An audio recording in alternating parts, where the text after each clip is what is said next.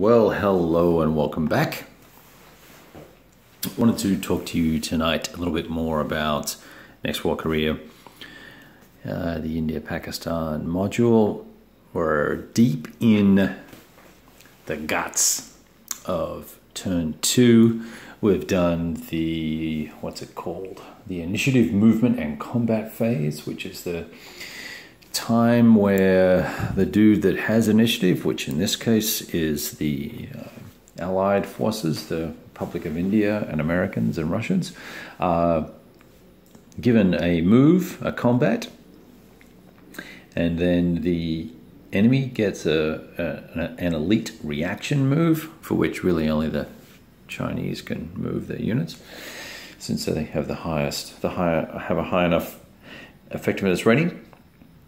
Then we get to do exploitation movement and exploit combat. And interestingly, with exploit combat, you suffer some negative penalties here, and it's painful. You get a 2-column shift to the left.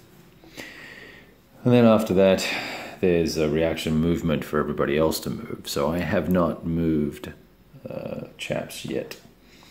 We've got to move these guys. Now, once again in this turn, we went very heavy on the air war, and the results were pretty disastrous for the Pakis and the Chi-Coms. We put about a dozen units in abort mode. We reduced some units. There's some reduced units there. That's the dead pile. The green dead pile is the Pakistani dead pile. And the results from so the air war was pretty aggressive. The US didn't suffer too many aborts. There's a handful there, 2 of which didn't recover from last turn, and 1 or 2 step losses here and there, but nothing really significant. And playing the air war, there is a little bit of strategy to it, because you've got this concept of this AWACS advantage, which goes up to 4, right?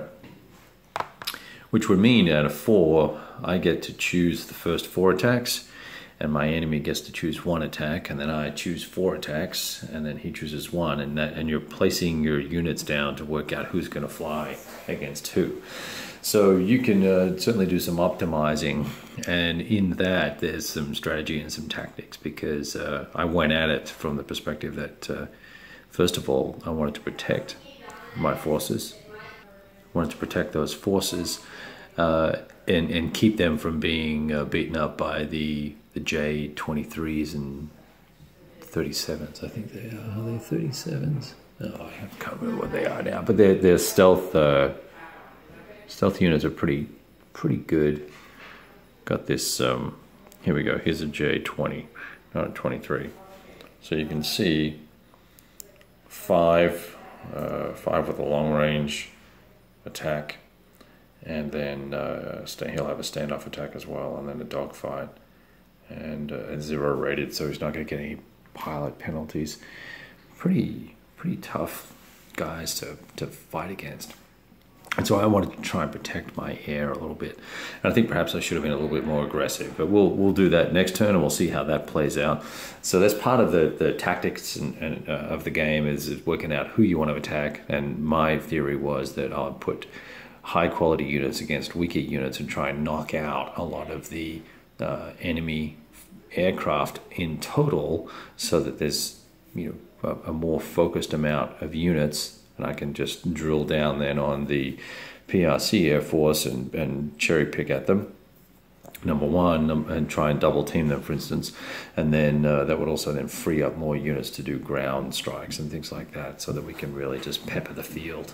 It is entirely possible with cruise missiles and Scuds to knock out an entire division, which is pretty freaking awesome to get to do. Anyway, in the combat phase, you can see the dead pile there. We lost 1. See that or not? Come on, focus for me. Yeah, anyway, that little dude there. That's the only step we've lost, I think, or maybe 2 steps on the Allied side, and the dead pile is pretty high. Just as I figured, once the the first term wasn't as the progression into the map, into the battle zone, wasn't really as fast as I wanted it to be, but we did manage to soften up enough units that when we did get into our next round of combat, which we just had, we blew away everything in Lahore, took out the units and headquarters in the area behind it, and then managed to exploit move and all the rest of it all the way up into here to reconnect with the Soviet airborne forces that were out of supply. These guys were out of supply. These guys rolled for emergency supply. Our 82nd Airborne here, I think it is under a 2-strike counter, and they managed to get supplied, whereas the other guys are out of supply as well. And so I've also breached in here and connected with the 82nd to give them some support, or the 101st, I should say. Anyway, so that's kind of what's going on. Very, very interesting. We rolled up a lot of the Special Forces missions to try and search out and also did electronic detection on the hidden nuclear weapons. I realized that there was no way in 5 or 6 turns we were going to be able to find the 18 items that we needed to find, and so I went through and detected as many as I could. Those that are sitting up like this are low value targets, and those that are sitting like this are high value targets. And I decided I had to actually look at the values of the units.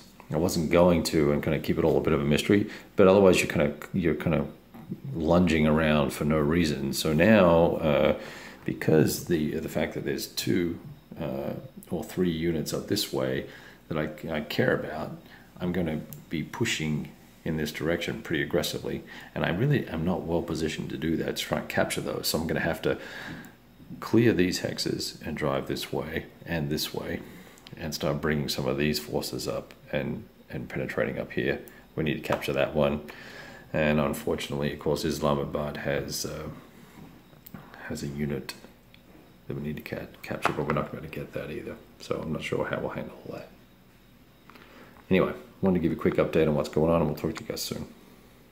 Next phase will be 2nd strike phase, and then the 2nd supply phase. So that'll put everybody back in supply.